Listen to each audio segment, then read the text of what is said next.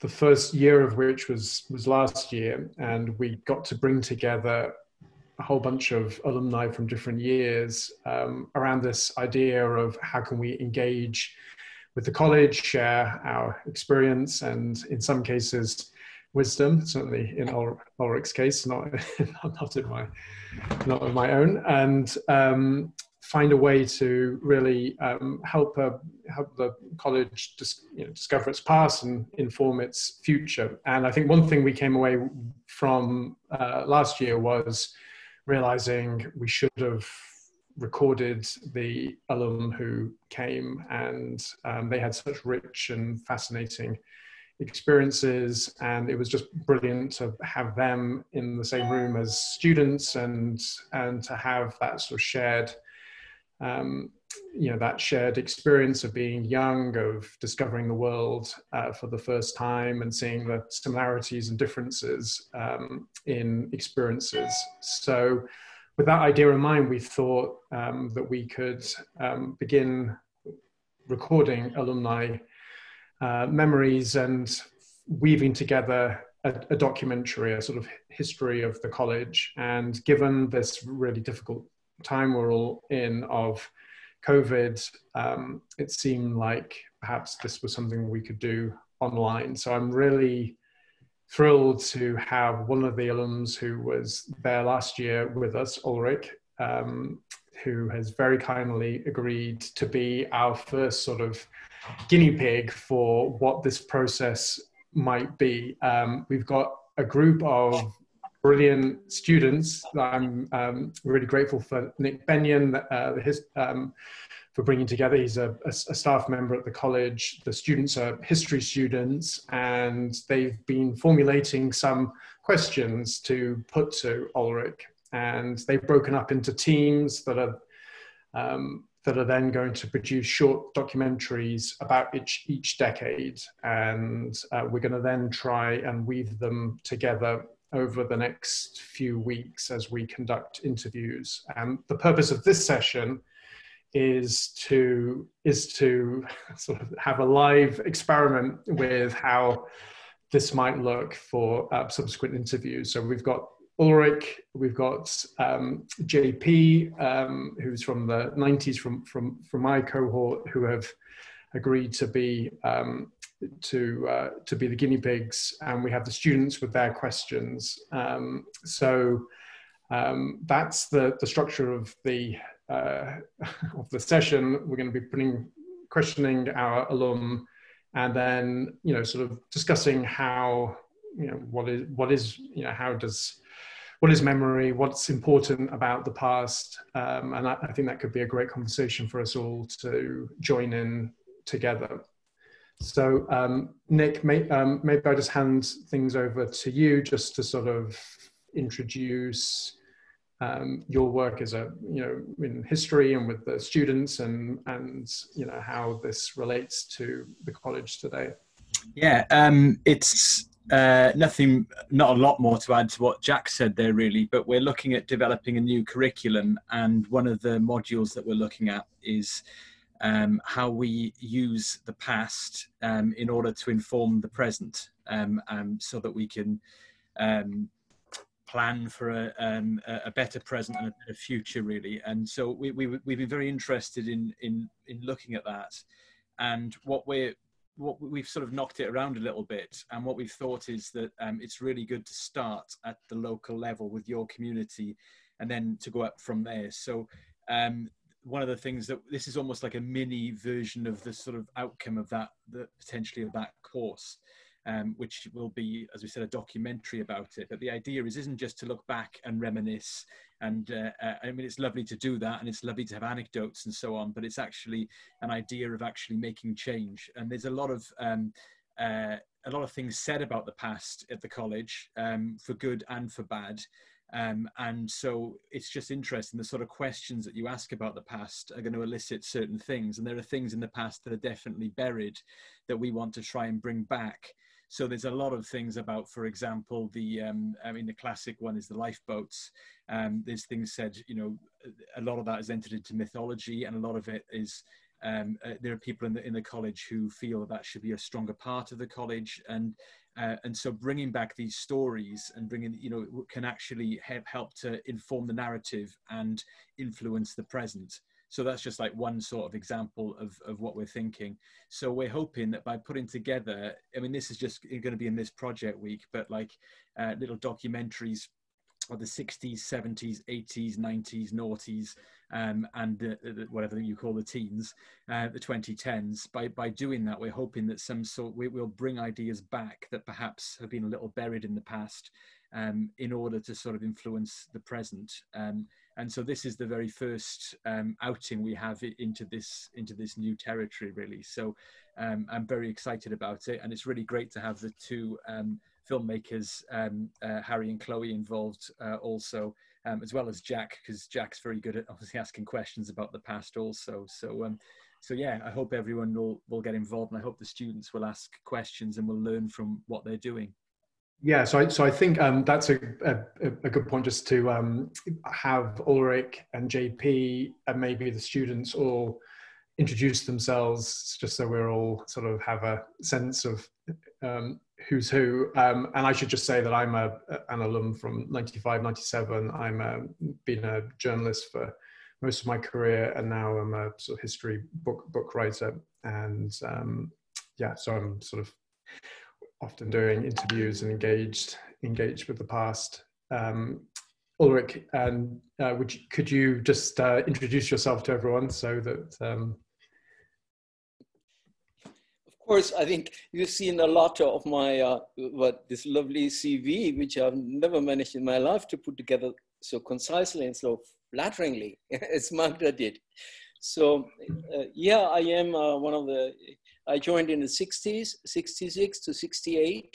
And I must emphasize, I'm not one of the first crop. I mean, there are, I think, 2 sets or 3 sets that did before us. How they did, I don't know. So we thought it was a wild place with pirates and, you know, outlaws, anarchists, and really people who wouldn't listen to anybody. But how must it have been in the beginning?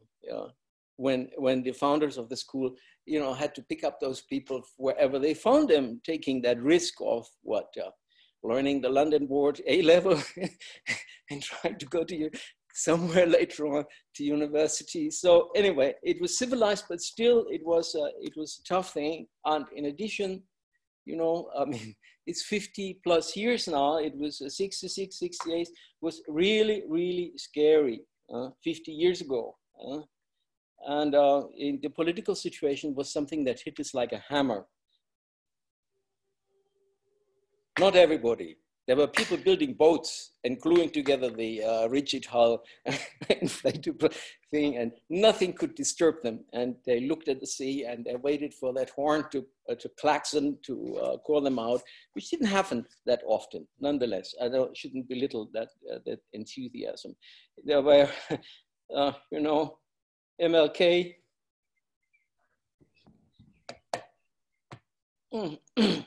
was murdered in April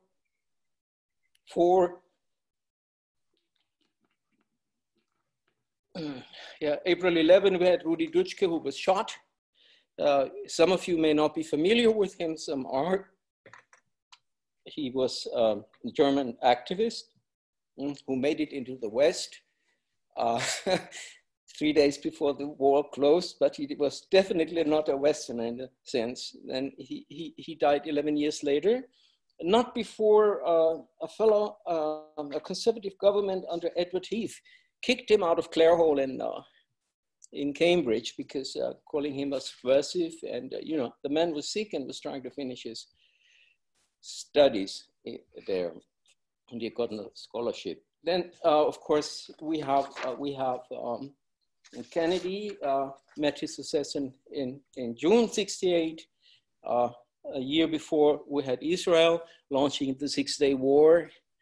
And it was a war of choice, like all the wars there, all its wars.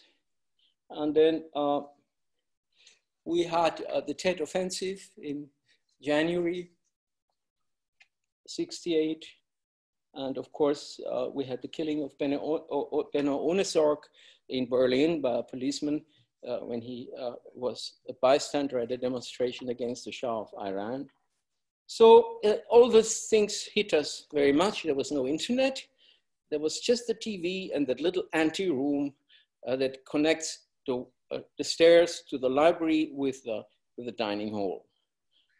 Ulrich, that is such a reminder, isn't it? We think like now is such a sort of such a critical time and such big issues, but of course that run through of what happened during your time in college, just a reminder of both, you know, the sort of enduring battle for rights and freedoms that sort of connects each generation. It polarized, you see. Yeah, let me just step in and have JP, because he have JP introduce himself as well. JP, can you unmute and tell us just a bit about yourself? Oh, you have to just click that bottom left button. Yeah. Can you hear me now? Yes. Awesome. Yeah. Greetings to everyone, first of all, and what a pleasure! What a pleasure! It's and we have to thank this to the technology, since we are a bunch of international people. I still have a word called the Hogwarts, you know. So the magic people, the magic beans.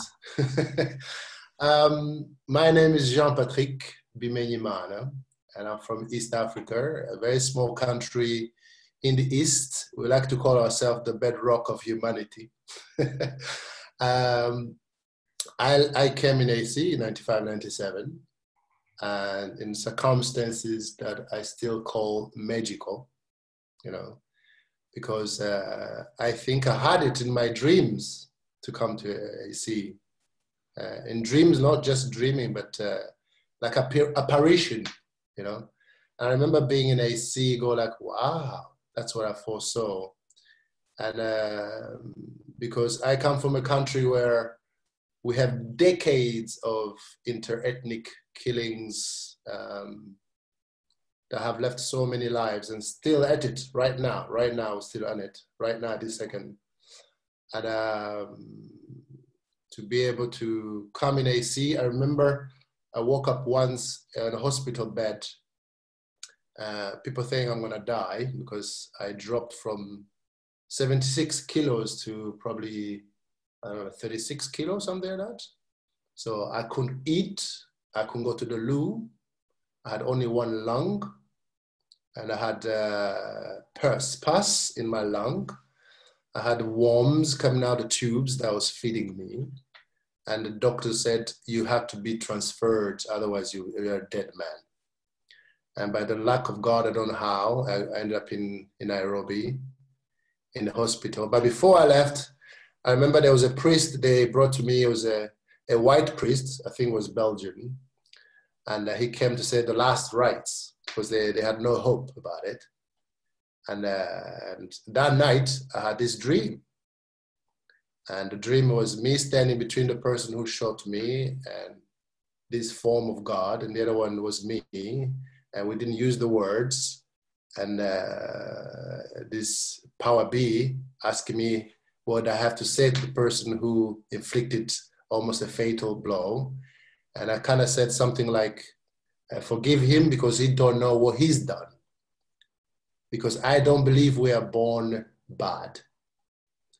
This world teach us. You can see the children, how they live, you know, from class to ethnics. You see how they're just spiritual beings and all that, you know.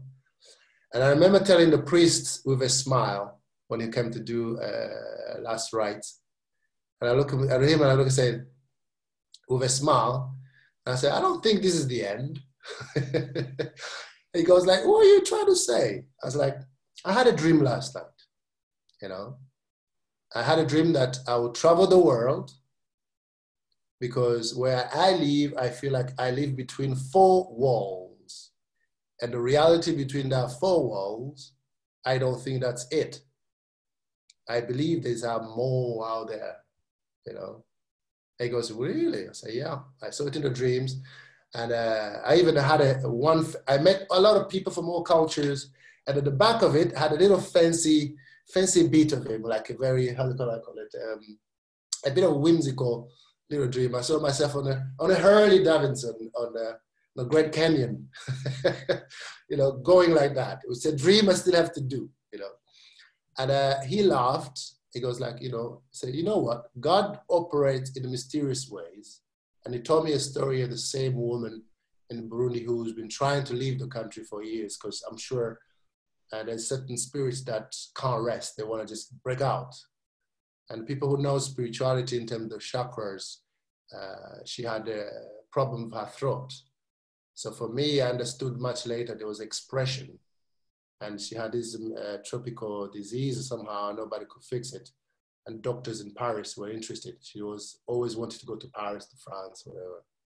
And so she developed that. They couldn't fix her. It was deadly. And then doctors, they say, you know, we're interested in that disease. Send her to us. We're gonna, you know, look into it. And while she was there, the doctor said, it's gonna take some time. What would you like to do while you're here? She said, oh, I've always wanted to study here. And that's how she found herself in Paris, you know. And the priest looked at me and goes, you see, just trust. So when I saw I was in the AC, I was like, wow. So there it is. So, JP, thank you so much. It's I think that just reminds me of just, you know, the power of storytelling and how, you know, it's incredible to hear that experience. And you know, how I think that it's one of the things that's so incredible about AC is that you know, it does bring together so many different stories that we get to share with one another, which is hopefully what we can explore a bit more in this session. Let me just turn to our student directors and editors and producers. Would you mind just doing a quick run through and just saying hi and tell us where you're, you know, tell us where you're from and anything else. So who's first up? Maybe who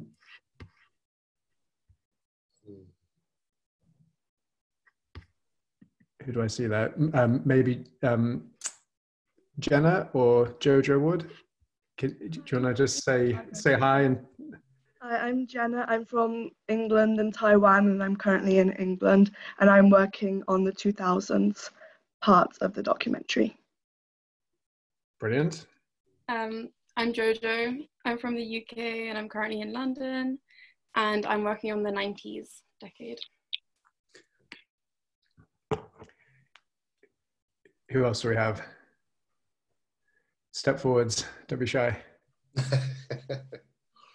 Hi, my name is Ailey. I'm from Botswana, UK and Italy, and I'm in Rome right now, and I'm doing the 1970s bit. Hello, my name is Odin. I'm from Norway, and yeah, I'm doing the 2010s.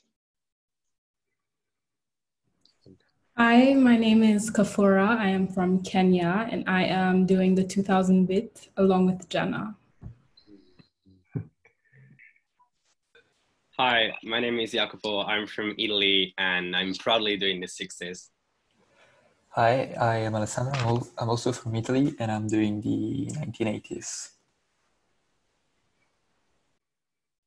Hello, I'm Naren from Belgium, Algeria, and France, and I'm doing the 1970s.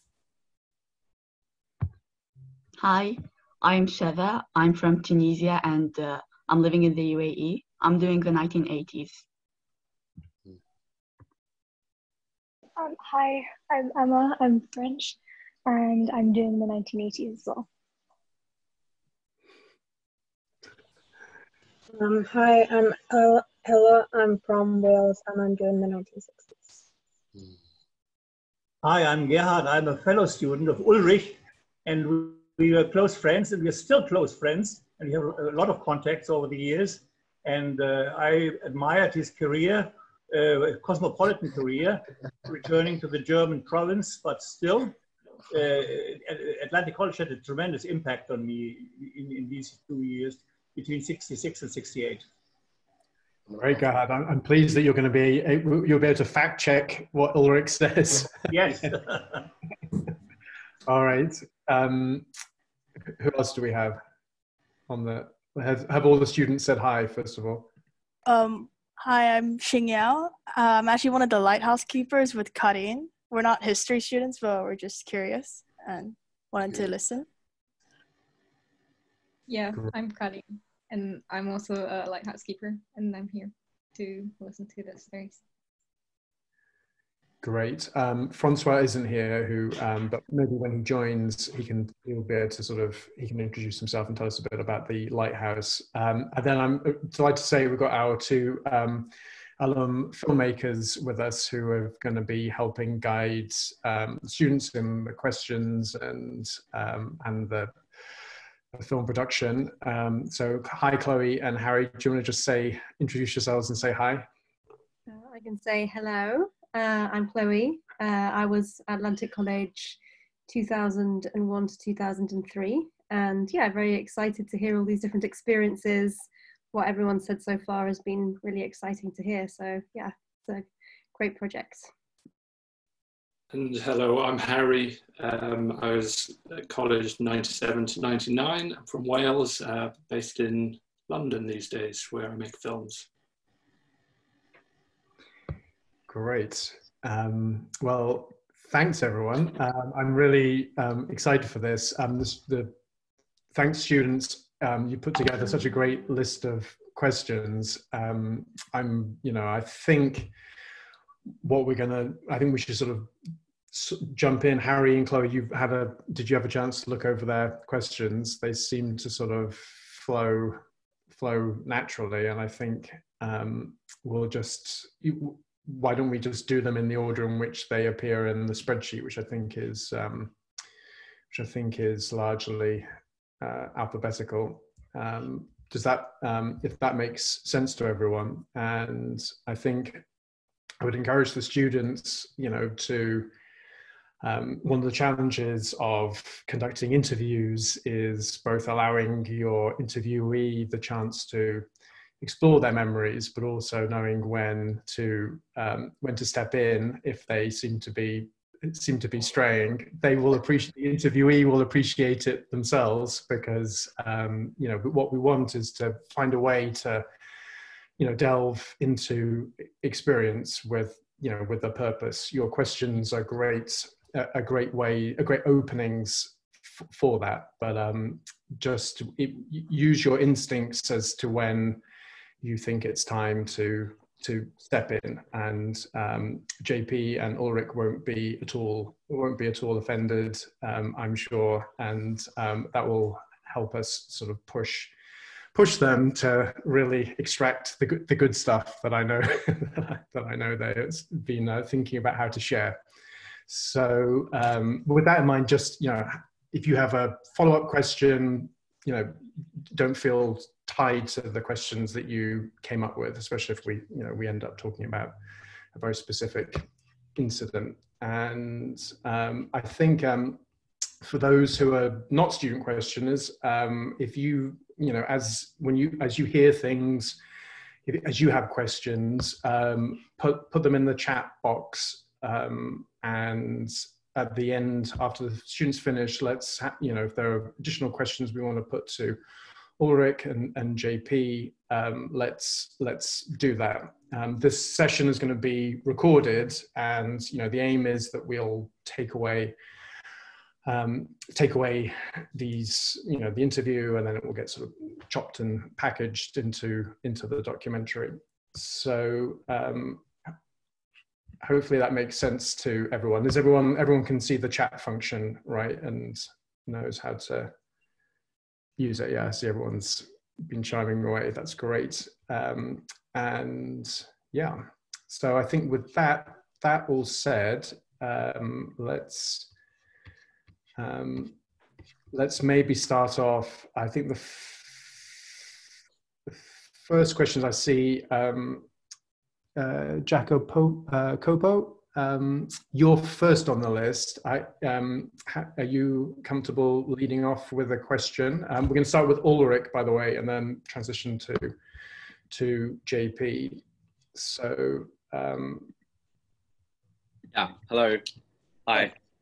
So we worked together on some question, and we wanted to start off with the very first question, with the very first thing you remember from your experience. So do you remember your first day at AC? If yes, what was that like? Who did you meet? Did you have expectation and reaction, especially since you were actually among the very first students in AC? Thank you. Yeah, I was not actually the first. I think that was the third or fourth intake. So it was founded in '62. I came in '66.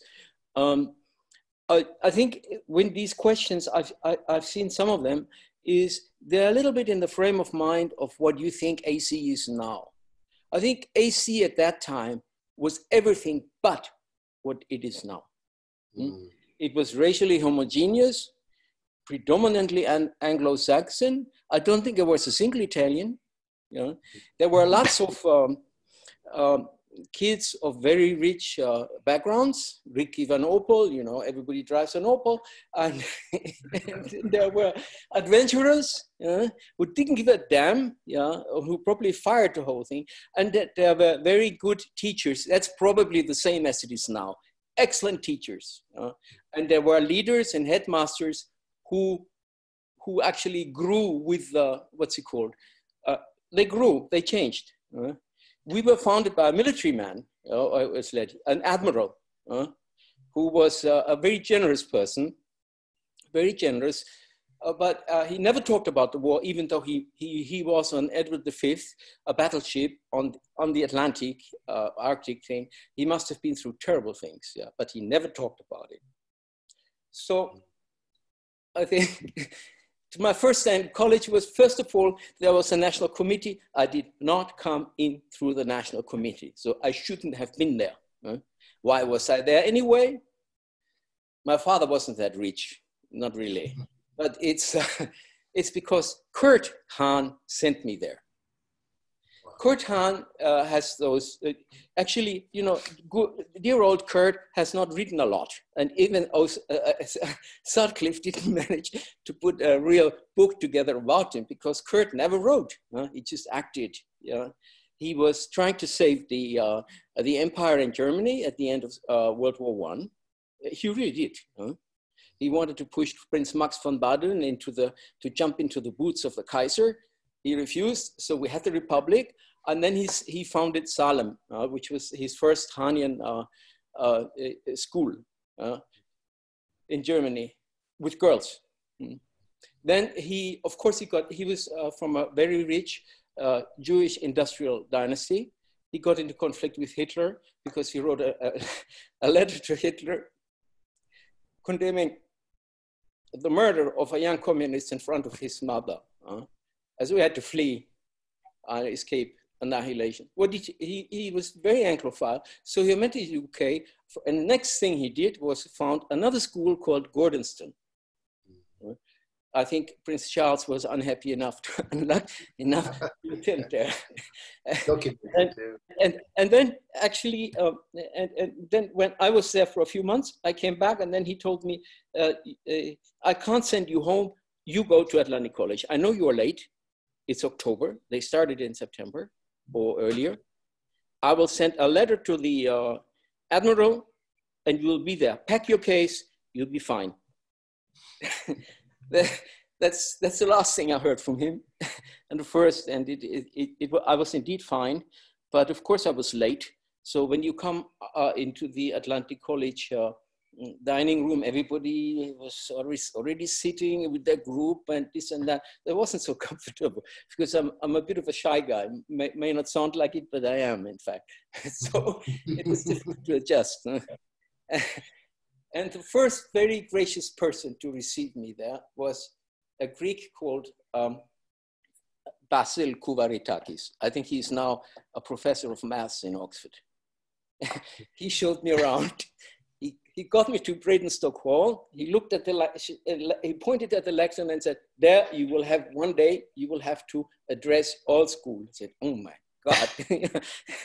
So I think it was my first conversation, and it was late at night and it was foggy, and we heard the foghorn. I think it's now no longer, they do it always GPS and things, but at that time there was fog, there was a horn all night long. Does it answer your question? Sorry, I'm too long. No, yes, thank you very much for this very insightful response. And I'm very sorry that you didn't have any Italians at the time. Anyway? I'm very sorry that you didn't have Italians at the time. No, we didn't. Gerhard, correct me, but I don't think we did it. No Italians, no Spanish, no African, no Bame, nothing. I don't know why we were certainly not diverse. Yeah. But that's to come visit. An important thing is what you didn't mention. There were only one girl, Posey Pearson, the daughter of the bursar, and so really it was an all-male society, and this of course had a tremendous impact on all of us. There was some sort of it was very male, and it was very sort of sporty, and I think the academic part didn't play that important part as it does now with the IB. The English A-level system at that time left much more time for sports and activities in the afternoon. It was much more liberal. And as I've heard from the director, last time I attended the college, now you are a bit under the pressure of the academic syllabus, and we had much more freedom at that time. All right. Thanks very much, Jacopo. Mohammed, I'm not sure if Mohammed's on the call, so might correct me if I'm wrong. So we might move straight to LMA if she's with us. Yeah. Hi. Okay. What is your favorite memory of your time at AC? A wonderfully short question. Yes, it was actually our 3 or 4 of us, Kenneth and Gerhard and myself, we went to Quaintways. You know that little thing? I think it's closed now. It was this tea shop or coffee. No. Landwind Major. Yeah, Landwind Major to the beach. That was a nice place to be. And then I think the other thing was when Peter Howard talked about the other day about the breathalyzers and the door checks and the raid parties that checked whether there were AC loiterers in Marcross or in Landweed. I think our housemasters put confidence in us. I mean, you're old enough, you know, when you need to sleep. And so, I mean, they didn't want to have drunk students because you had to be ready at any time to jump in one of those boats and and save lives. So you couldn't be drunk. So in that respect, we had a lot of freedom, and sometimes we were so much engrossed in discussion that we didn't go to sleep. At that place, which is now the art center, at the bottom, there were small little classrooms, and we spent the night there discussing back and forth. And then we spent the morning hours to avoid going to morning swim, which is a barbarian, which disappeared when the girls came. And then we went to breakfast. So there were many happy moments. And I think that I'm not a sportsman. I like the academic part very much. For some reason, I mean, the history teachers would come, dump a pile of books and say, you know, an essay by what, in a week's time? Well, you know, more material to discuss. And you read this book, you read that. We put together an essay that we claimed was individually written. So I think, yeah, there were many happy moments, not necessarily healthy, but happy. How did you, just a quick follow-up question, how did you avoid the morning swim, Ulrich? What was the best ruse? No chance. Well, you know, you put on your whatever, the sports gear, and then you had to make sure that your hair was wet. Because the admiral at times, and it was quite unpredictable, he stood at the door, entrance to the college when you came up the stairs. And if somebody, one of the boys came and, you know, he thought the hair was not wet, he put the hand on the head and said, look, I think go down there and do what you forgot to do. So yeah, had to do your swim. And, you know, in October, the water was steaming. It wasn't really heated, but it was warm enough to generate steam. So it was a tough public school type of drill of Hans, of Court Hans making. Yeah.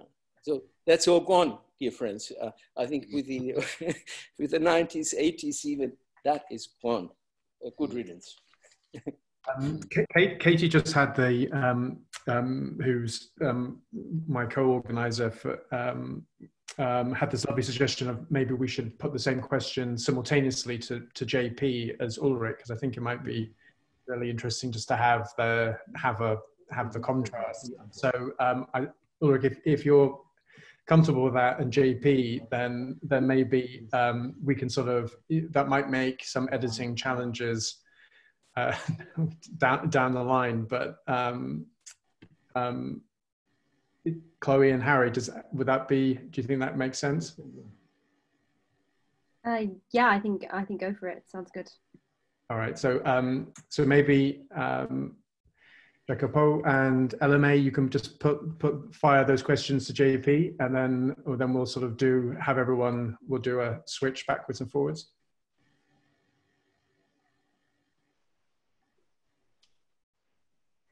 The first question was first memory in AC. Yes. Yeah? Yeah. Well, I think the first memory I remember was that there's a backdrop to it, how I left Kenya in the first place. It's a long story. First, I didn't have the right to leave Nairobi, because that's where I got, when I got transferred there. I didn't have the right to leave Kenya because I was in hospital, which I haven't paid the bill, first of all. But I managed to leave. There's some political things, you know, home. There was a war going on, so the embassy was involved in stopping those, stopping these ones. But in a way, I remember being in a plane, and I had two girls I came with, because we selected along a few hundreds of people. But we were three girls coming to AC. If you remember, is it Mireille and Aurore. And I remember giving me responsibility that maybe to be the father of them, which has been a joke all the time I was in AC. I was like, talk to father. Father said what? And there was a joke between us at the campus. And I remember when we arrived to the airport, we got picked up with, because my scholarship was a combination with the Hugh Pilkington Trust, which is based in Oxford. And one of the trustees came and took us to the train station, three of us, and I said, someone will meet you to the other end. This is your destination. You know, we don't speak English. Our English is very broken, so that's why we came early to do intense English classes, right? All the non-English speaking countries, and I remember the first shock I got on the train was that the train, because in a country we come from, when you look in the population, you see a lot more a younger generation. You don't see older generation. So on the train, I was like, where are the young people? Because it was a much older population. It was quite like, wow, this is quite a shock. And I remember arriving at, is it Bari, the train station, you know? And I got picked up with my economics teacher, who became my economics teacher, Aaron Ripley, and taking our bags to get in, and he goes to me, where are your bags? Literally, I had a little bag like that coming to, and he goes like, "Where are your bags?" It's like, "This is it." It's like, "Oh, you're a light traveler." I was like, "Maybe." So I remember arriving our house, explaining, because we didn't understand much, you know, as all these and that. So we're just happy to just get out, you know, and just whatever is out there waiting for us, we'll meet with it, we'll deal with it, you know. So I remember arriving, what's his name? He's an artist. It was our second year, German, really tall. I forgot his name. I remember. He came, or second year. So I remember coming, our house parents became the Silkstons. You know, Ray Silkstons comes in, who have kept in touch and become my family, really. He became not only my history teacher, he became my really confidant, my, how to say, all kinds of things you can imagine, and became close to his children now. And I remember being welcomed in the Silkston house, and they're like, "That's it?" I say, "Yeah, that's it." And they all laughed. I said, "You don't have," I said, "No." I was like literally a few couple clothes or something. Because I was coming from the hospital anyway. So in time I was in hospital, I was just in the hospital clothes. So this time I got a scholarship. So it's like, okay, let's grab something you can go with, you know. So, and I remember, and I said, okay, because I was not brought by a family or anything, it was just the scholarship. So I remember Ray Sixton go like, I think we need to buy a few things for you because it looks you got nothing, you know. So I remember soon right after that, I got accompanied to go to Glantwit, you know, go look for toothbrush, soaps, all kinds of things that I could use for functioning on the day, you know. And I remember for me, I was like, wee, so I can sort of, I could feel the peace because I've been looking for, like, you know, I think I'm safe here. You know, I am safe here. I think that's the first word that sticks with me was the light traveler, which I've kept in my head. So I think that's the first memory I remember that. Yeah. Yeah.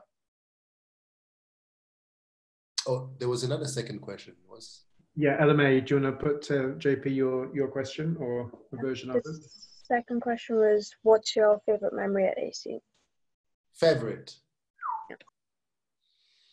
Wow, favorite. There's so many. It's very hard to pick up. For me, it's a general sensation that I have all these people from all over the world, you know. I have to say, I love dancing, as most people know. You know, I mean, do music now, but it all started from dancing. I loved, I couldn't wait to get to the Soch, you know. And when they come to close and we go back to our rooms, I'm like, damn it, you know. And it was a place of expression for me, I think, you know, to dance, you know, come out of your shell, you know. And you'll be dancing all kinds of music, you know. Everyone will have their own turn on the deck and stuff like that. And that was the biggest for me. Yeah, a lot of that. Yeah, that's the best memory I can say. And also maybe the teacher, who's the librarian. She was the wife of the vice. You know, yeah, it was the dean. Georgina Glover, was it? That's it, his wife. So his wife, I remember being in the library, going around and trying to find history and stuff like that. I kind of mentioned like something like, there's no African history or something about, you know, we don't have the past or something. She just stood right there and looked at me and said, listen, young man, there is a huge history and wealth, you know? And I remember she was like, wow. You know, like basically what she did, she pointed me in a direction, basically, you know. And since then, because I look to the education we have in Africa, it's not critical thinking at all. We have in French a word, we call it, and the way we study, it's called rendez-moi mes notes. Do you understand? The teacher gives you what he teaches, and when the exam comes, you just have to give them exactly what they taught you. There's no, there's no room to it, you know, and you don't have to be critical, you know. And at that point in the direction, and I knew even AC, there was in a class, you know, where we're studying, where we choose, you know, he was quite in a certain sort of guided in a way. And I used to spend a lot of time in, somehow I got the keys to go in the history department, you know, illegally or somehow, I don't know how I knew where to find those keys. I would spend a lot of afternoons locked, you know, in the history class, and I could pull out those, that TV set, because there was a TV in the cupboard, locked up, the keys, and a lot of cassette underneath. So I'll get the keys and sit in there, and I looked all the freedom fighters of African history and stuff like that. But it was not taught during class, you know? So yeah, things like that, yeah. Yeah. Alumni, do you have a follow-up question for JP? Do you want to explore anything he said? And Ulrich, I noticed you had an interesting second question on your list. Yeah, just kind of what was your least favorite memory, kind of in contrast to that, because I think it's kind of everything people hear about AC is always so positive, but obviously we've all lived through it, and there are bad times along with the really great things. So I think it would be interesting to hear about that. Should we put that to Ulrich, maybe? Ulrich, what's your... What was the gist of the question? You fell off towards the end. What's your least favorite memory of AC? Least favorite? That's easy to say. Yeah, it's is it easy? Yeah, it's I think the division in the college between the physical guys and between the guys who were not so physical, between those who ran around in the what's it called, in the wetsuit all the time, were mostly of North American and Scandinavian origin or German, and then those and the rest who did social service. Or who tried to avoid this damn cliff rescue as much as he could, because I thought it was dangerous and the stuff that we were dealing with was rusty. So that about is yeah.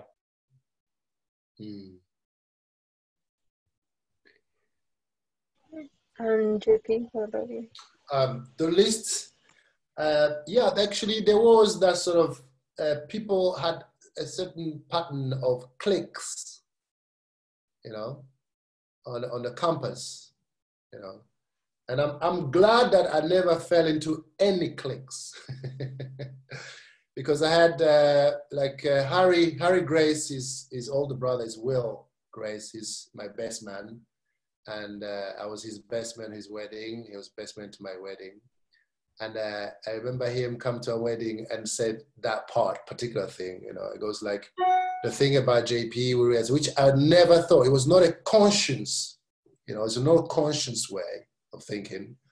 And he said something that was like, oh, okay. He said something, you know, I see you have people in the cliques, the Europeans, the Scandinavian, the Latinos, the Africans, or in a service or whatever they do, you know. And I remember well that I still, until today, I don't like cliques, because I know the danger of it where I come from, you know. And when I left, you know, and I think still today, especially even in the Burundian community, sometimes when I'm expressing with this problem there, they're trying to figure out where I stand on the line of ethnics, of class, or whatever, and you can see battling in their head, because that's where we fall apart, you know. So in AC, I knew there were cliques, you know, in the way they sat even in the dining room, you know, and those sort of stuff. And okay, there'll be some characters. There's some characters with some entitlement, you know, and which grade some key people have this sort of entitlement sort of attitude. Much later, some of them are friends, and we talked about it. You know, they were like, you know, I'm sorry, I just had no clue what's going on.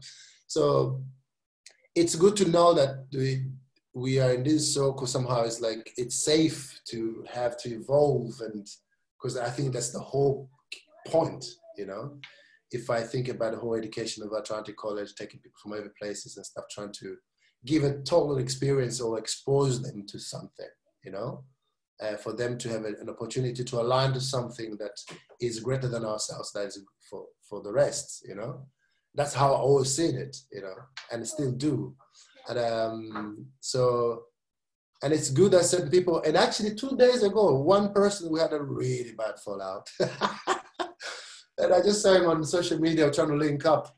And that really, really triggered me. That was a really bad thing that I have never felt violent or anybody. And I almost went there because there was, I think, to put it in a bratty way or somehow, you know. And I remember my house parent getting involved and all that stuff, you know. And I remember going there. I could see he hasn't really figure out what's wrong with it. But I can see now what he's doing. It's like, wow, you know, you have to have faith. Change is always possible. So, and that's the whole point of this education. We got the honor and privilege to be part of. I still hold it till today. It's a huge, huge privilege. No matter which way you look at it, you know, there are problematics, you know, and change is not easy, you know. You just have to look at the history. And yes, it's a child of my friend. They came over. I have a few friends over. I'm coming down the stairs, darling. 2 seconds. He looks sweetheart. Elme, do you have any follow-ups that anything that you would like to push JP or Ulrich on or explore further? No, I think that's everything. I just want to say, I think we can, like, even now, I think we can all definitely relate to the click aspect of AC. And I think it was interesting to hear that it's kind of existed all the way through the time in AC, but I think a part of the education is kind of break through that. So yeah. Great. Well, thanks, Elme. I think Noran, you've got some very interesting looking questions. Do you want to put them to Ulrich? Yes, hello. I was wondering, in what way did your UWC experience change the way you see the world today?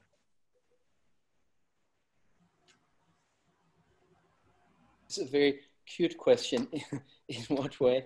I think it changed everything. It kind of closed the door on a life that I was supposed to have, from the terms of family and from the terms of culture.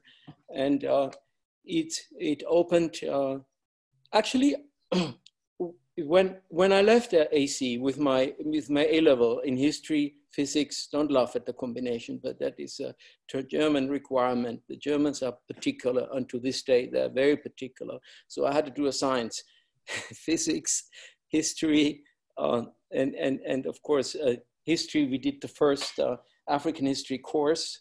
Forever grateful to Stuart Nichols, who is no longer amongst us, who really influences, and I very often think of him. It was difficult to adjust to university life because there was no internationalism. There was no perception, of colonialism, imperialism, internationalism. It wasn't there at the university. So naturally, you had to gravitate towards groups that actually were dealing with this type of thing and were addressing it and militating. And it's not so easy to find this when you do engineering. So I did make a compromise with the family by studying engineering, but in hindsight, I find it very practical because it gives me a kind of an engineering grip on reality, which helped me in many stages of my life. So even though I never worked as an engineer. So I think it influenced, it just closed the door on the so-called normal life. And yeah, it sent me out there on orbit. And then, well, then it's easier to come back when you're old as I am. And it influenced me in the sense that I have 3 of my kids went to colleges. I think, JP, you might remember my daughter Rosa. we met in Trieste, me and you. Yes, that's right. And she went to AC, and that's another of the taboos I broke, because AC students are not supposed to send their kids to AC, to other colleges. Huh? That is, Sutcliffe was very firm about that. You know, no old boys, no relations, but you know, what can you do? Huh? So want to go themselves. So I think it changed my life profoundly. The same question? Yeah, Noran, do you want to put that question to JP or? Yes, so in what way did your UWC experience change the way you see the world today? I think for me what it has done, because through that cry, getting out Burundi, feeling like I was living between 4 walls, right? And in face of nobody give me the same signals, and coming to AC, see the potential of it, see that it's palpable somewhere, you know, however, you know, it kept me something in me that there's a possibility, you know, it's utopia, however it is a possibility. You can dream and stay dreaming, because in the way it's set up, in the way it is, as you know, you could see among all the problematics, you know, there is that line, that sort of almost like that light in that tunnel that people want to touch to get to, you know. And it kind of gave me confirmed in give this what I can call it a quiet confidence, you know, because I can find myself in all kinds of groups, and you can hear their views, and you could see where they're lacking in not having been exposed to these. Basically, it's widened my perspective, basically, you know. So, and every time I'm in any group of people, somehow you can hear how you're too, they always dismiss, you know, they say, you're dreaming, you're doing this and that, you know. And, but later, no, you can see people want to believe that it's possible, but they don't have where it is. But it's like we had a little sort of a look in what could be possible, you know. And that for me is most important, you know. That's most important, that I find myself carrying it everywhere, you know. And I don't get popular from certain people. They think I become very frustrating, because it's a sheer belief, it's a sheer hope, you know. And it annoys a lot of people, because they want to be right now, okay, it's us against those ones, let's do this. I said, no, just take your time, you know. And building, as somebody said, to destroy, it takes 1 second. To build, it takes generations, you know. It's like the lighthouse, you know, out there in that sea, you know. So it is very hard to be surrounded with people with no perspective, like you've been exposed to. It's almost you have a duty. You know, you can have to have a certain grace to walk with it. So it's not an easy package we've got, really. Yeah. Noran, you've got a nice sort of succinct question about three words. Do you want to put that to both of our? Sorry, I want to say my son is leaving. I've been trying to get him to AC. He came and visited, and he was like, I don't think I'll go there. Say hello. Hello. Can I go? Okay. All right. See you in a bit. I'll see you later. All right. Sorry about this. Teenagers. Yeah. What are the words that define the best time at AC?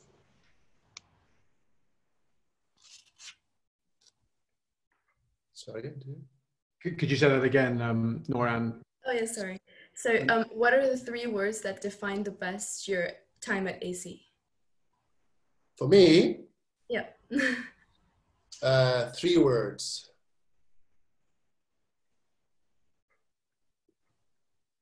Dream, faith,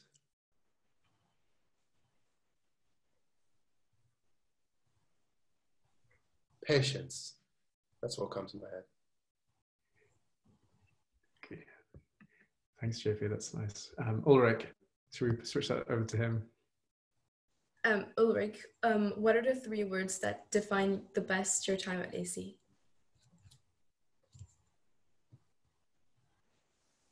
Do you want to pick up with JP your question? Is that maybe feels like we might have already gone over that the first one, right? On remembering your first conversation. It sounds like I love JP's memory of that. Do you want to ask one of your follow-up questions? Wait, sorry. Yeah, sure. So I was wondering, when you look back at AC, what sort of feeling do you associate with your experience and why? The feeling I've got is sometimes I feel like with the experience of AC, which when I was in Trieste, I kind of saw it a little bit. And I had a little reflection without, in a few words, that it's like there is a huge bank of abilities, skills, reach to impact change, you know. And I know everyone is busy in whatever they are doing, you know, but something that connect people on the same dreams, you know. And unfortunately, sometimes when I see what gets organized, I always feel like it's very corporate. It's a bit networking-y, help each other to get to the project wherever they are doing, you know. And I think if we stayed sort of organic, sort of the way we were on the campus, you know, and dreaming, you know, it can make a huge impact, you know. But I feel like I call it a dormant potential, you know, a dormant potential. And I know that people, when we do reunion, you can always have this feeling, people, you know, they're sitting there uneasy, say, why are we here? What do we do? And no, it's great. Trying to reminisce, and you know, it's like some people almost like they're waiting what to latch on, you know, to use that potential fire that is existent when you come in dreaming at a young age, you know, and the fear is that some people after it, and there's some people who fell off the wagon or fell off the line because they felt like, oh, I thought it was a nice dream, and now, okay, everyone is up to their own. Let's just go with it, you know? And that's a waste. I mean, because it's a missing an opportunity, you know? And also the other thing is the pressure. I always felt that you've got to have a big position, you gotta be this and that, you know? We have so many pieces of the puzzle, you know, and we have our individuality, you know. People want to do it in a big style, people want to do it in a very minute way, people want to do it in a very, you know, people want to do that sort of thing. And, you know, leadership is not being in the front only, you know, and because it's about leadership. You can be present in the front, you can be in the back, left, side, in the center, present, absent, but knowing that you are tucked into something that is that connects us. The only word I remember in AC is celebrate the differences. It's the richness of this world. You know, I remember that. You know, and I think I still have it. I still have me because I look when I do music and traveling, and I can see the differences between different artists with different backgrounds, you know, perspectives. And people always feel, why do I feel so easily like I've already known you before? You know, that is, you know, this experience works on so many levels. You know, it's not these intellectuals, you know, or do these people who are very spiritual, people who are people and stuff like that. So we have to put that all in. Because when I was in Trieste, Ulrich, that's where he was. I remember having a sitting down when we were in Italy, and there was this Atlantic College board meeting up. It just felt like too corporate, you know, too sort of rubbing shoulder with such and such because you have to be such. I just felt like a death of this beautiful feeling that we have of AC, of Atlantic College, and the whole network.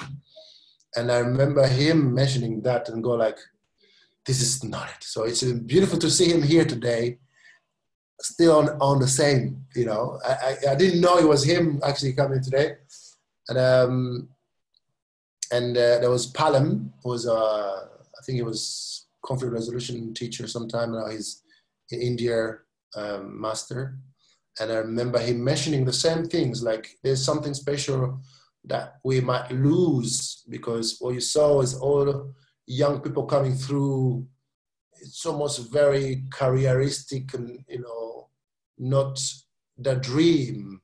Because what I understand Atlantic College is about bringing the world together and offer them a possibility of what could be, you know, and to see that and dream, you know, beyond borders, you know, the world to be people, rivers, and mountains, you know. And you can dream that high. If you fall in the middle, it's good, still good, you know. And someone who on that middle can dream even higher, probably they'll hit it. And we don't have to feel like it has to be in our lifetime, but we just leave it as a seed. That's what I understand. We are seeds. So. I just see that Ulrich's popped back. Ulrich, we've got Noran has got a tough question for you, just to get you straight back into it again. Noran, do you want to put your question to Ulrich? Yes, so my question is, what are the 3 words that define best your time at AC? 3 words? Yes. I think it's pirates. Yeah, I mean pirates, you know, in the Caribbean, not in the Caribbean, but pirates. And then quests, a quest for, like we know in the never-ending story, goes on a quest, and comradeship or friendship. That's really nice. But Noran, do you have a follow-up question? Yes, that's like more general. It's what role did AC play in the choice of your career? What role it played? Yeah. Well, it was more like underneath. Sometimes I didn't realize it played a role, but it certainly did. And then to become more concrete, I very often got in a pickle. And, you know, lo and behold, it was other AC folks that saved my ass. I had a boss in my department in the Director General suite who kind of, helped me out. I had a boss, a Portuguese, in my department, a lower department, who also helped me out, even though he was angry. I wrote some mails and I said, "You can't write that." But anyway, I survived that. And then I had another thing. Yeah, a similar thing happened in China when there was I had my ambassador who helped me out, because he said, "I agree, but it's still a diplomatic incident. I agree, but don't worry, I'm here to fix it. That's my job." So I think it helped, huh? And some of you guys may make the same observation out there. Once you step out, you find somebody under the grass or in the open, you know, who is an UWC student X and who may understand of what you talk about and why you did something. Maybe you could just give I'm not surprised to learn that you were involved in a diplomatic incident, Ulrich. Can you, like, in 3 sentences, can you tell us what that incident was? It was in Indonesia. I was responsible for trying to finish the civil war in the north of Sumatra, Aceh. And there I was instructed not to negotiate with the rebels anymore. And 3 days later, I met the rebel boss, and he agreed to negotiations with the help of the humanitarian Henri Dunant Foundation. And in fact, a ceasefire that was actually undermined by the government was revived, and maybe some people didn't die because of that. But then, what can you do? Yeah, that was one. There's another one, but I think that's enough. That's really powerful, Ulrich. Thanks for sharing that. And sorry, I've just got to ask you, what's with the pirates? Why is that your word, AC? Because you know, we were really a motley bunch, and some simply behaved like pirates. You know, they got drunk, they were violent, and they abused you. I'm gonna kill you. Yeah, things like that. So it was a feature of our lot. Gerhard may think I exaggerate, but actually I don't, do I, Gerhard? That we had these outliers, you know, whether they be the sons of a ship owner, you know, I don't want to mention the nationality, or a son of a Castilian bull farm, which reached far further than your eye could reach, or this, like, they did what they wanted to do, and you had to try to, you know, coexist. So that's why sometimes I felt I had my share of pirates. All right, thanks for sharing that. So I think, who's up next on the student questioners on our list?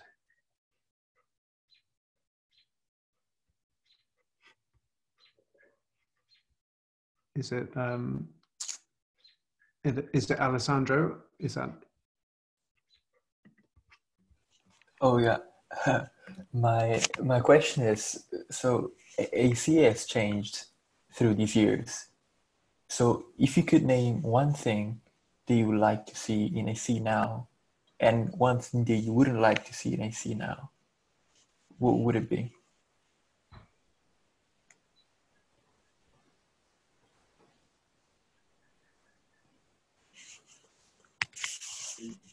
Start? Shall I answer, CP? Will you, JP? Please start. One thing I'd not like to see is that the pressure under which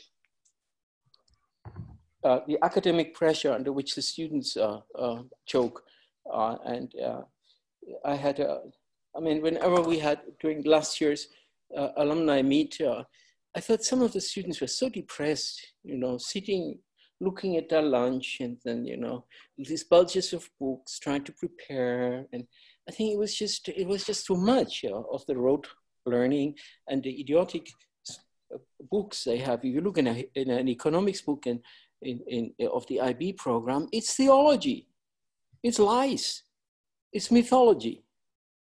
That's one thing. And then, so I think we need to do something about that. We need to liberate the spirits from this Western rote learning. And then this fear that some of the students, especially from the countries that are far away, are worried not to get a scholarship in the US, because the US billionaires are sucking up in the ranks of the students sucking them up and sending them to US colleges, which they, of course, couldn't afford. No living person, very few, could afford to pay the fees in the US. I have one example, and then I shut up. A good friend of my daughter, who went to Duino, he's from Bangladesh. He got to a good university, and then, you know, he found himself practically forced to work on a military contract the university's Brown University. And he said, look, if you want to continue here with your scholarship, you know how much it is, you better work with Professor so-and-so. He is researching on armor and, you know, resistant armor. That means armor of vehicles is not pierced by, you know what I'm talking about. I think this is the two things that I really feel strongly about.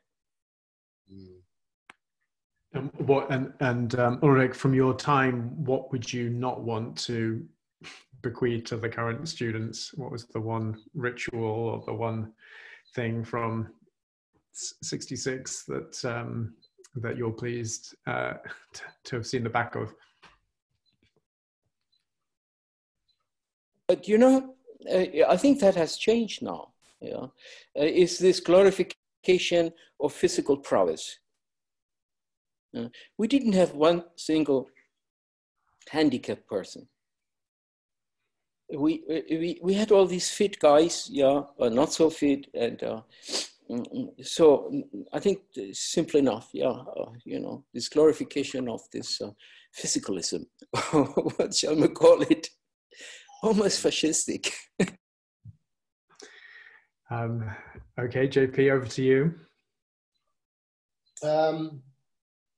I remember times we used to do, I don't remember if it was International Day or something like that. We used to have like workshops where we go talk about religions, you know, big debates around religions, about politics or areas, various parts of the world that, you know, as you know, they will have a lot of discussions, and they will bring some people from outside who've, you know, I remember, is it Hope? There was a philosopher guy who came to, you know, I'll never forget him, Hope something.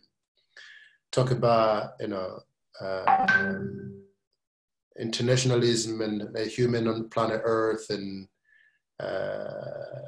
I'd love that, instead, like he says about academic, for what I've discovered much later, is that people should talk, you know, especially when you had a cultural day, you know, it was quite very skimpy, you know, just quickly put clothes on, do your cultural dance, you have to make it up, and that's gone, you know. And there'll be a sniggering here and there, oh, look at this. But I think it's got to be deeper, you know. Again, we are missing the opportunity again, you know. And it's not said that there's no resources or whatsoever. The young people want to do it. The young people want to do it. It's just, you know, give them the time and space to do it. The young people want to do it. I remember we want to do it and go, and it did, but imagine a cultural day, you have Norwegian do their thing, British do their thing, Italian do their thing, then the whole Africa together do their thing. I was like, you know, when I think about it, I'm like, the whole Africa would do as one group. I'm like, come on. This is, you know, you have to think through this a little bit more, you know, and because if we are coming forward for this, there have to be depth in this particular things. Even take a whole year or whatever, every other day we'll do something, somebody, you know. If JP, are you sort of, you're criticizing the International Day because you felt that it wasn't somehow inclusive enough, or I don't think it's, I think it's not capitalized on. That it was tokenistic. Yeah, in a way, you know, and not, you know, people talk specific things, and also people from different culture have a different way they talk about things or present themselves something, you know.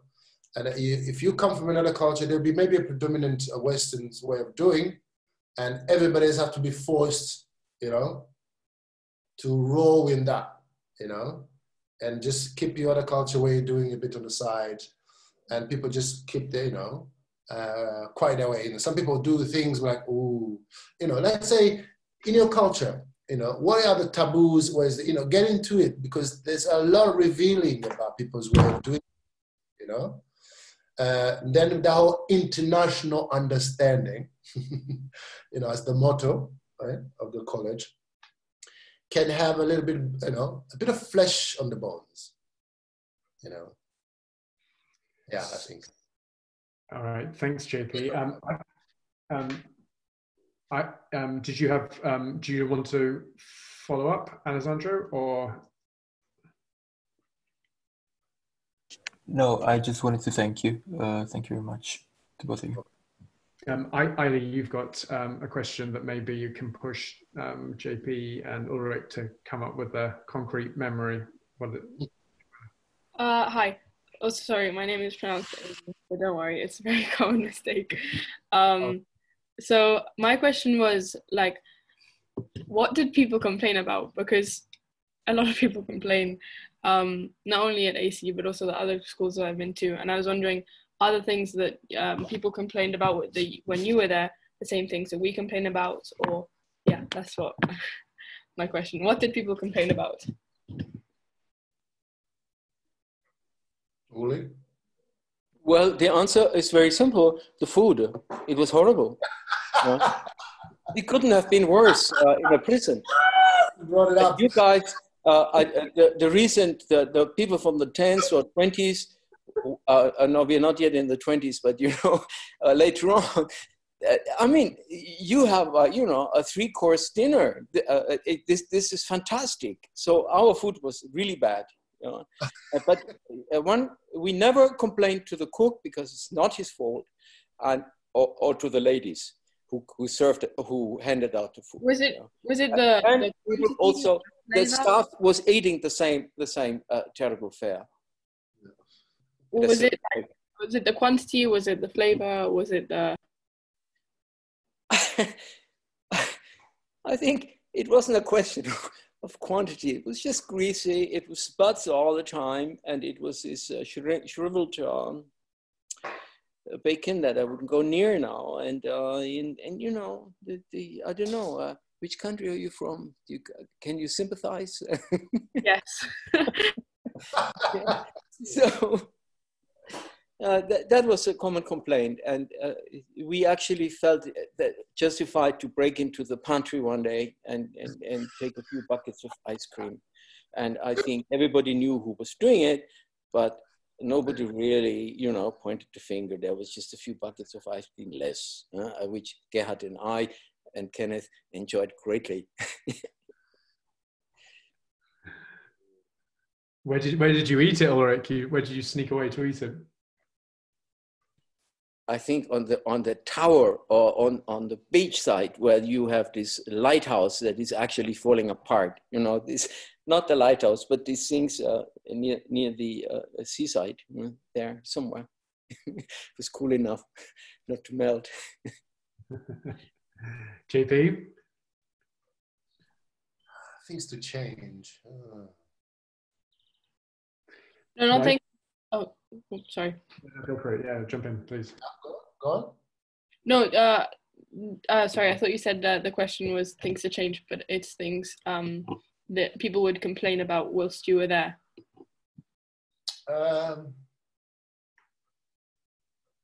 I know sometimes, I don't know, maybe people have to think about it deeply, because at a college, there will be, I don't know how to, there will be, maybe people have means that don't have means, you know, if they have to bear with it, you know, some other people have sort of another life, you know, like if they didn't like the food, you know, they go get their food and shop and bring it and having it, you know, they have their own thing going on.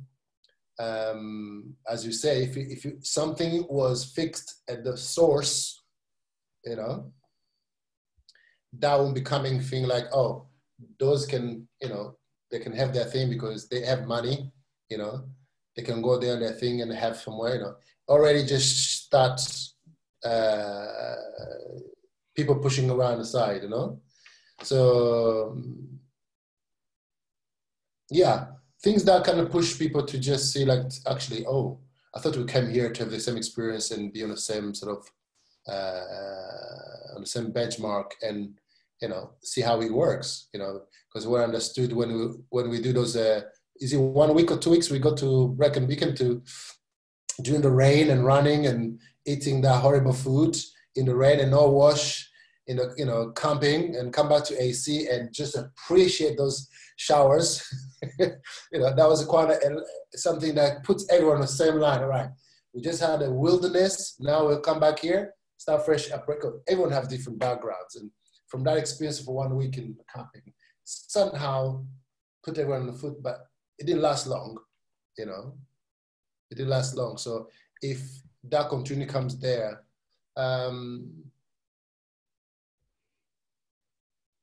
I think more deeper people to get to, you know, is something after class, is some workshop that continual to get into each other, you know, issues of each way when people come from, to actually have a pretty good idea of each other, because you are there for 2 years. Yeah. So people would complain about other people not being motivated.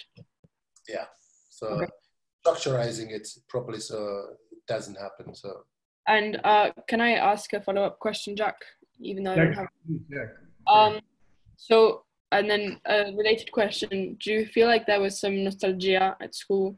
I know that Ulrich, you were one of the earlier ones, and so there was less time from the beginning. But like, did you feel that there was a sense of nostalgia of like, oh, it was better before, and then now, yeah.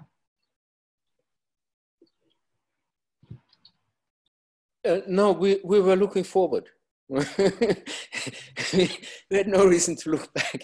We were actually looking forward, you know, to, well, yeah, to graduate to the next class. And again, we were looking forward sometimes to lessons. We had some really good teachers, you know, and instead of considering it as a chore, it was really. It was good because they would also let us talk, you know, and we were pretty few, which means we had a little bit of time also. There was time for us, and anyway, yeah. JP? So I didn't really catch properly the question. Sorry. Did you feel that whilst you're at AC, there was kind of, I don't know, what's nostalgia? Nostalgia? It's nostalgia. Was there some sort of nostalgia at AC whilst you were there? Like looking back on the past and. Oh, nostalgia. I mean, not of the students and their home lives, but of life at AC particularly. As the heights used to be, and the time we were there, looking back. No, I think the sense I got was that there's this grandiosity about it, you know. You know, there's this sense of grandiosity of the past of it, especially coming from the background I am. I was, you know, you're very thankful all the time to be there. You just have to be thankful, you know. You're like, you know, look, the situation that just come out, you know, you're too, you know, thankful and stuff like that.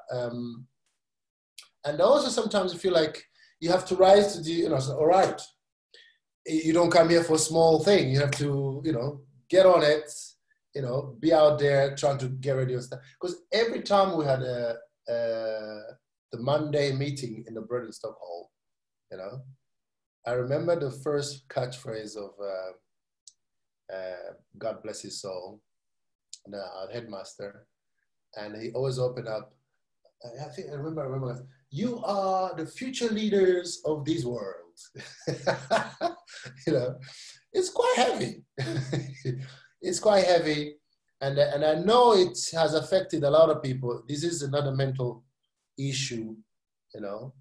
Other people kind of felt like if their life didn't pan out like that one, and I think it's affected a lot of people over the years at, you know, different sets, you know. I have one aspect to someone I think I met on the bus stop, you know, have become a drug addict, you know. And I feel like, you know, I've failed, I can't make it work, you know. And some conversation, you feel like you know, because we all don't have the similar sort of, what you call safety net, you know.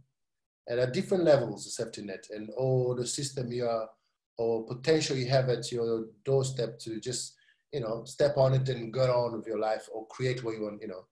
And so I'm sorry, some people have that platform after that and go and do great things, but, you know, it looks fantastic, but sometimes you're like, where's the soul here? You know, I like to put a bit of spiritual here, you know, so where's the soul here? Because in a Trinity College experience, there's a bit of that soulness, which I think Ulrich is trying to mention about, too academic, too in the head, you know. People are lovely people. People are interested in nature and, you know, animals, and, you know, I want to do circus. I want to be a performer, all these things, you know. Play, just work with the children and stuff like that, you know. And all that together makes that beautiful, you know, but to put us in one direction to be, you know, El Duce in everywhere you are. And you can see people, since they have the platform and stuff, and they go out there and do it, you know. And it's great to see it, but sometimes like, okay, all right.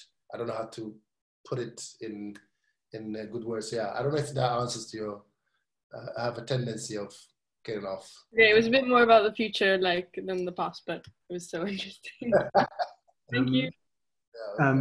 Jojo, you had a final question about specific songs that I think would be a nice quick fire question to put to both, and that might give us a nice soundtrack for each for the decades in question.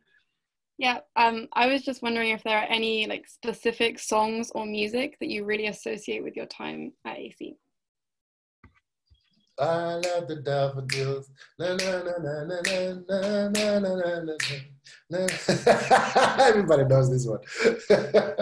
From the camping. There you go. Yeah. All right. Yeah, actually I have two songs I just remember. There's this song called Lucy in the Sky with Diamonds. we had Maitland Walker and his thing, practicing it, playing it all the time in the Tithe Barn, you know? And yeah, and I think he must have been singing it till his grave, you know?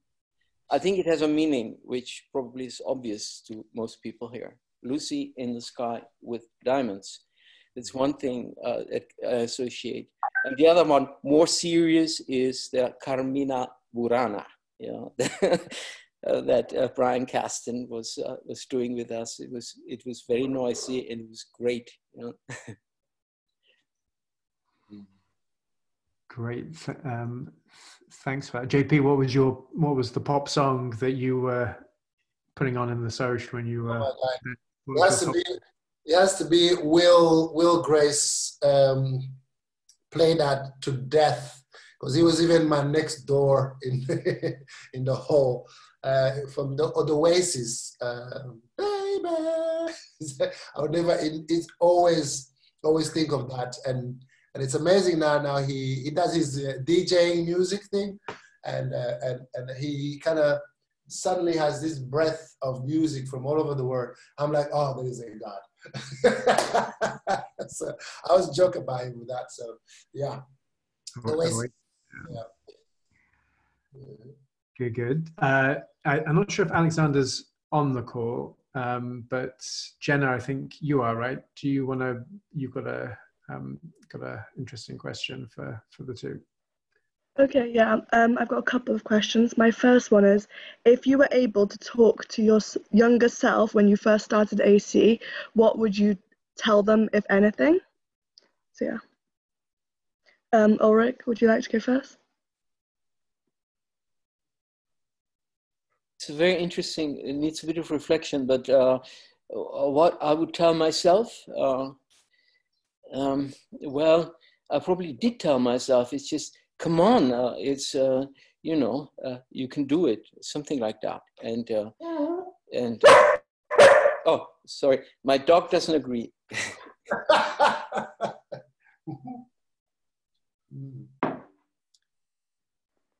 JP? Yeah. Younger self, I wish I had an understanding of all the apparatus and potentiality that the network and the college had, you know, and I didn't really grasp it at all. Because I remember going to these American interviewings of colleges and all that, and I said, so what do you think? I literally was just, for me, you know, you have to prepare for those things and you know, dreams and academic, I don't know what you want to do. I just went like, I was just a chat.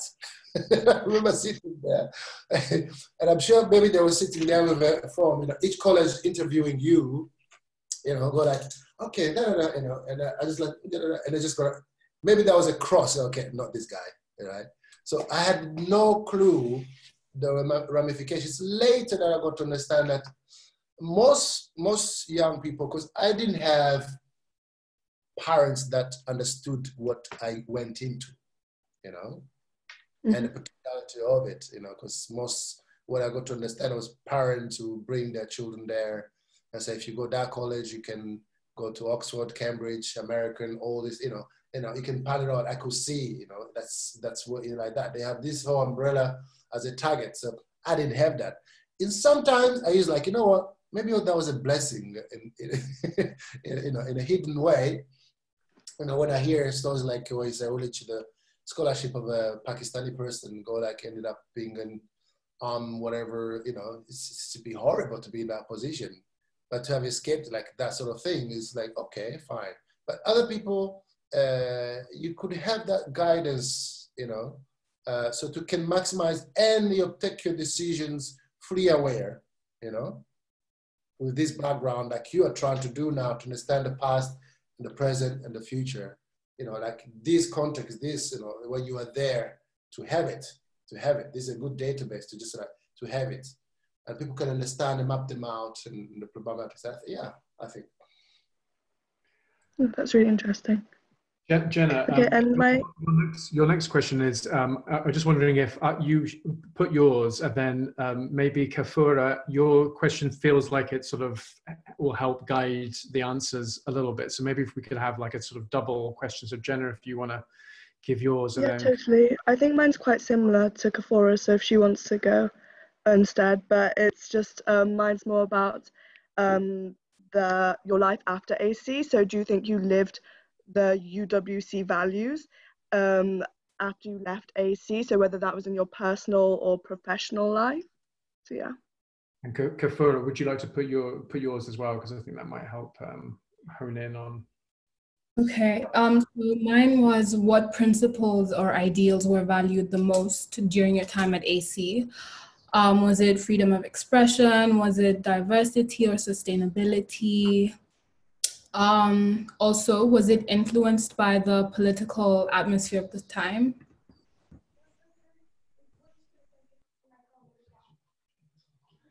Ulrich? The life after the AC and the principles, is that it? But that was the first question. Did you live, how did you feel that you were able to live your UWC values? And I think Kafura's question was... you know, for some reason, I always thought that the UWC was something separate, apart. It probably influenced me more than I was aware, but I was definitely not, because some of the experiences were so odd, you know, so that it probably was a driving force, certainly, but not explicitly that I was really aware of. So it must have been there somewhere, you know, also those principles. Yeah, and then what was the other question? The follow-up question was about what principles were most valued during your time at AC? Yes. I think freedom of expression. It was very important at our time, and it still is. Diversity, yeah, it's important. I mean, it shaped my life, but it's not something that was overwhelming during our time at AC. It was pretty homogeneous, the setup, and the culture was definitely British. Yeah, and so diversity was something that maybe flowed out of the experience that you are no longer in the stifling German environment. So I have, yeah, I have children from different continents, and diversity is just, I don't consider it as something conscious. It just happens, yeah, and yeah. I think for me, you can't equip a certain level of sensitivity, you know, the experience of AC, you know, and I find myself carrying it everywhere. And I remember being in AC, because in a way we lived in a most cocooned way, you know. You have activities, you get your school your thing you're doing there, your social life, everything was between there. So we are so kept away from the rest of the world, all right? And I remember the first shock, I went to travel to Cardiff and saw how people behaved one another. And I was shocked. I was like, people do that? Because I've been too much, you know, in this dream world, right? And I remember I had an example going among my people, Burundians in London. And I sat there and I started talking to them how the world is wonderful and everything. And they all looked at me and were like, where do you live? Which planet do you live? You know? I mean, racism is everywhere. You know, I was like, no, it's because you are so put in a cotton wool, you know, a cotton wool, and it slaps in your face when you get people really living it every day in a row, you know, and you know, you have to kind of almost breathe. It's like, oh, okay. Oh, and it, because you found that sometimes people, like my cousin came and lived with me when I was at uni, and I had a Greek girlfriend, and I was sitting with her and with her Greek friends who were mostly male, and she sit with me. I see my cousin look at me horrified. I was like, what's the matter with you? I was, oh, man, you're not worried? You know, you're taking their woman, and you see that this male that can, you don't worry they can do something, you know? I was like, whoa, whoa, whoa, whoa, whoa, whoa, you know? I said, where are you operating from, you know? And I said, no, why? Why would that be? You know? And then later it goes, oh man, you've become a white man. That's what he told me, you know? And when he told me that, and I said to him, that's interesting. I said, so if you put me next to that white man there, you put them together, me and that person, do you think we're the same? And he goes, no. Okay, so he put me a Burundian person from my country, me and them. Do you see me the same? He goes, nah. So I said, what does that mean then? I said, I am me. So I think this experience in a way, it will cut you out from every side. You know, in a way of thinking and looking at things, you know. And what it has done for me, and where soon I understood that, I have to keep this confidence, because when I do like music, I do this festival as a musician. It's called Black Music Touring Europe. And good thing I learned about the history of Black performers in the West as a Black music. It's another whole topic. And you go in Europe, you do this festival of Black music. Audience is white, musicians are white, everyone organizes white, and you're the only person who are there in front of the audience. And the Black music, and you're the only Black in the whole entire thing, you know? And I've had people who are white to come and say, you know what, that's very interesting. You know, I see you standing there and you do this, and, you know, and I think for these values of Atlantic College, because it's like you've been sent out there, you know, you've been sent out there with these sort of values, international understanding, patience, I was talking earlier, stuff like that, because you know, it's almost you have a secret mission, because you know out there, it's not all that we had within Atlantic College or within our thing, you know? So wherever you are, is like a secret mission. So, and I can always see people trying to figure out when I'm in a certain environment, you know, by race, by class, whatever, it's there. You can see people going ahead trying to figure out, you know, how you standing there and, you know, trying to find all these symbolism they are used to. You know, you gotta be powerful, you gotta be rich, you gotta be this, you gotta, you know, what's with you, you know? And you can see people in their mind just getting completely don't know.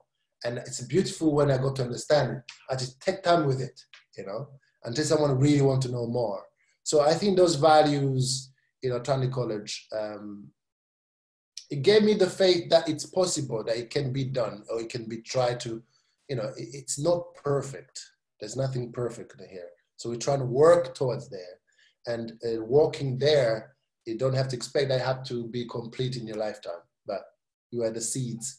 I really like, Kefir, your question. I just wonder whether everyone on the call, just whilst we've got 2 more student questions to come, and then we'll move to wrap things up. I'm just wondering, as we move into towards the end, whether we could all perhaps put in what other principles that that were valued in our time in AC, because I know we've got multiple years on the call. Maybe in the chat thread, any ideas that come up. Thanks, those Katie's brilliant suggestions. So thanks for that, Katie.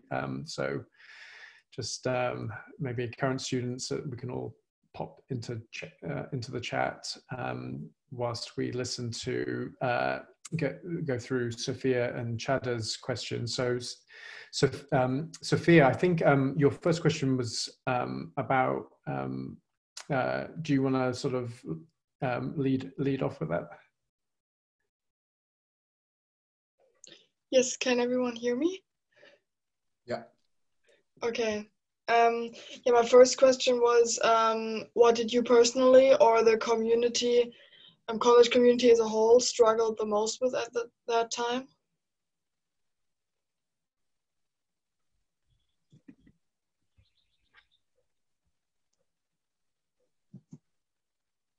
Sorry, I didn't catch really properly the question.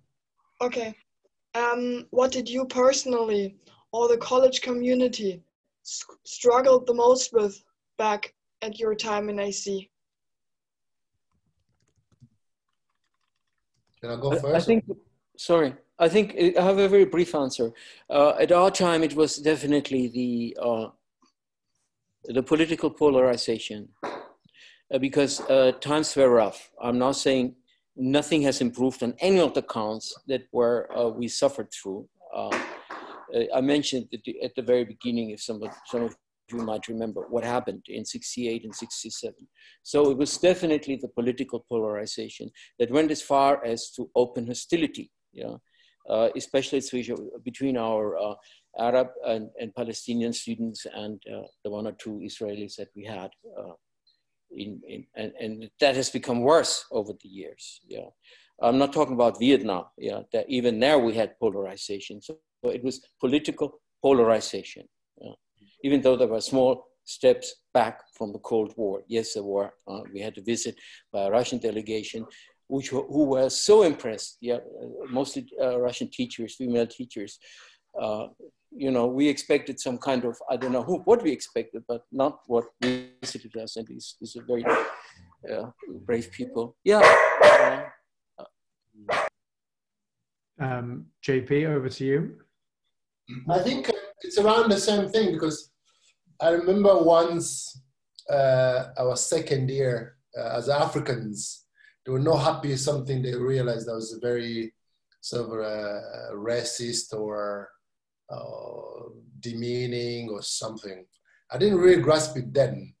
I remember we all blacks, came together, and we marched into the headmaster's office, And I remember the headmaster and the vice headmaster sitting with us and trying to reason us. And I remember it was such a strong feeling that we felt like something's going on. And I remember even right after, all the Africans start sitting on the same table, and just kind of, was brewing, And I think the headmaster came and talked to us and stuff like that, because There were particular people with, you know, very huge sensitivity, because the people leading it were coming from part of South Africa, you know, from Namibia, South Africa.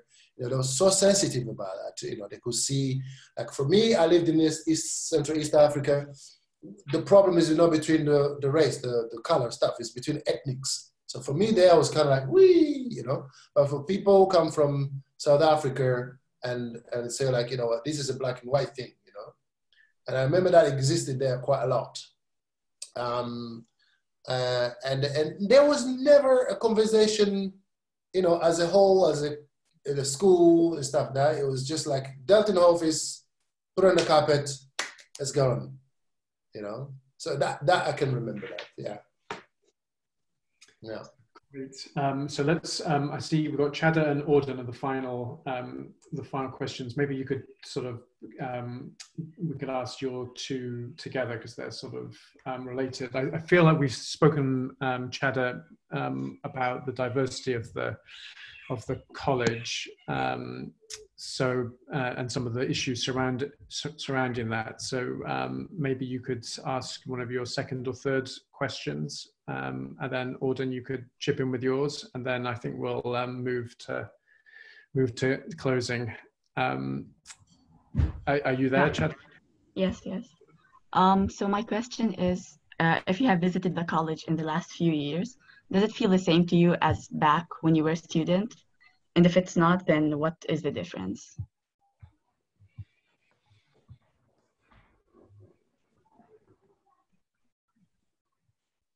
Ulrich is muted. Yes, it's definitely different from when I was. I don't feel reminded of our old days. First of all, the housing is better, much better. I mean, where we were living really in what one would nowadays call refugees barracks, the type of things that refugees would put in if you are lucky enough to get off Moro, and those locations of shame. So no, it's much better, and of course there is conversations are very interesting, and the students, there's so many of them from all over the place, and you know, with each of them you can have a discussion, and that I think is tremendous. You know? So it's different. Can't compare. JP, over to you. I remember that last reunion, I went to see our house we lived in, the Silkston, and now changed. It's still the same. Not even a paint on it, it's the same. But which is, in a way, it's, in one hand, it's nice. It's really kind of like staying still. You know what I mean? But in terms of, maybe it was short enough to understand what sort of climate in terms of people and attitudes, you know. I can say that I didn't feel like the warmth maybe we felt when we were there, as you know, the year, you know. I didn't feel this excitement in young people there, you know, being there somehow. Maybe we're too short to judge, you know, or to have a clear mind to it. But when I see emails come back and forth, what's going on and reporting the problem this, problem that, I don't think it can be the way it was. So, yeah, probably. I don't know if I can, if that answers it all. Can I add something? Yeah. I would like to add, last year's alumni meet, this group that met last year, there was one of our colleagues, he said, look, I feel like we're in a cult. I walk up to my dormitory and the students come and say, hello, how are you? Have you had your lunch and all that? Can I help you with something? So I think that's a very sweet observation. Yes, we are a cult, aren't we? Yeah. Actually, on that, and that actually, it's good you bring it up, actually, is that when you leave AC, there's a whole trying to keep on clinging on it. And we all know people who've been there. When you have partners who've never been there, so hard to get your partners, you know, you have your partner there and the other one has their partner, the other has a partner. And when we meet, there's this sheer energy of the three parts come together and everybody feels like they're just, what is just going on here? You know, suddenly, though the partner's there, they look at what just happened there, you know? So this is a danger, be careful, that whole balancing thing, that we get this sort of, I don't know, you can't put it in words, you know. It's a sheer energy that I think is that sort of, I don't know, it's kind of like the potential of something that could be where we cling on that's so strong, you know, but other people stand there because they never experienced it. I just scrubbing their head as what's going on here. So that is something to explore. What is that? Yeah. Great. Auden, I think we'll just limit Ulrich and JP to a sentence each with the answer to your question, but I think that might be appropriate. I think that, yeah, definitely. So my question is just, if you were to, you know, in a sentence describe the political atmosphere at the college when you were there, how would you describe? So like what sort of value structures and sort of leanings within politics that people generally have? Just keep your answers brief, Ulrich and JP, over to you. Well, I think I talked about that already, so I think I covered that point. No. Okay, that's brief.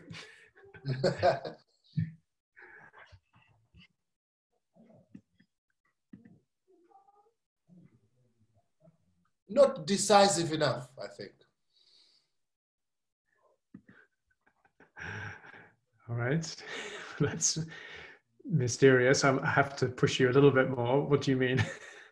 I mean, you have, okay, we are in an environment that is supposed to be left-wing in a way, all right?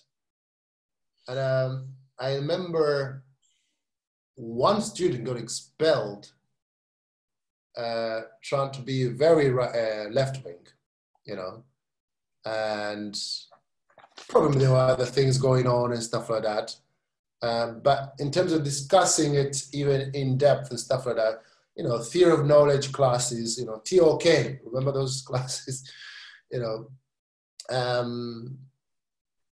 Yeah, it's always like, let the horse go and then hold back.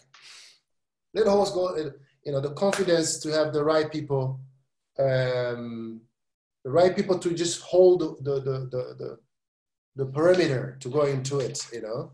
Maybe the fear is that because we're living in a cocoon, you know, the whole thing is to take the students away from the world and get them to forge something. So if you put fire right in there and within that four walls in a cocoon, maybe it might not. So it has to be, they have to kind of look into it how, in a healthy way, that people get really to the bottom of things and reassure people that, you know, it doesn't matter whatever opinion you have or far out, whatever, you know, that tolerance, you know, because that will bring more confidence and more action and more activity right after the alumni communities and all that, you know.